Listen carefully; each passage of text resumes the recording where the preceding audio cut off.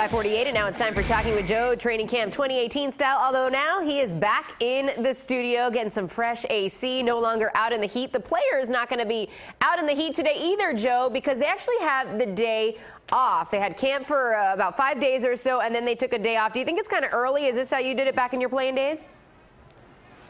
This is pretty standard. 1 day off a week. They went at it hard yesterday. Being at that practice, as you know, it got pretty physical and stuff. And then this weekend they'll have a scrimmage, and then a few days later they'll have their first preseason game.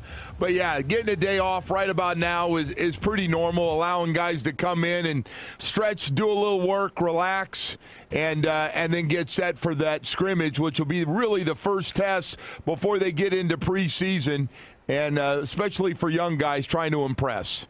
All right, so Jim Barry talking about a little bit of the chippiness, let's call it, at yesterday's practice. Two separate confrontations, one of them that's grabbing headlines today, the one between new Dolphin, Danny Amendola, former Patriot, and Bobby McCain. Bobby McCain says, no matter what, I play defense, he plays offense. No, even though we're on the same team now, there's still going to be sort of that fight to get after it. Do you like to see this between players now that they're on the same team? I understand they have a history here, but they play for the same team now.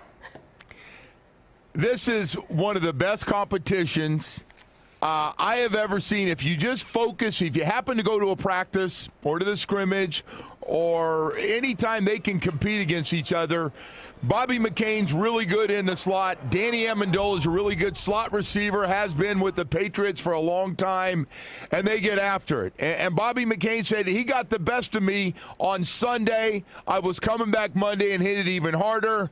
So they're covering each other. One guy's trying to get open, the other guy's trying to get physical with them.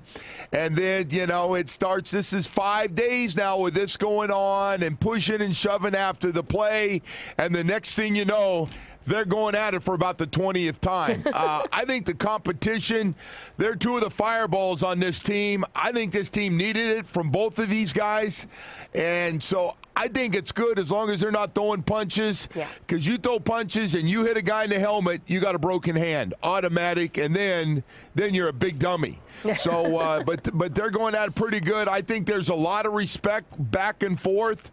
But, yeah, there's a little history there. And it is very entertaining to watch, for sure. I bet it's fun to see. But, yeah, maybe a day off is just what the doctor ordered for those guys. Everyone cool off, go to your corners. We'll see each other again tomorrow. Joe, we will see you in the next hour. Thanks so much.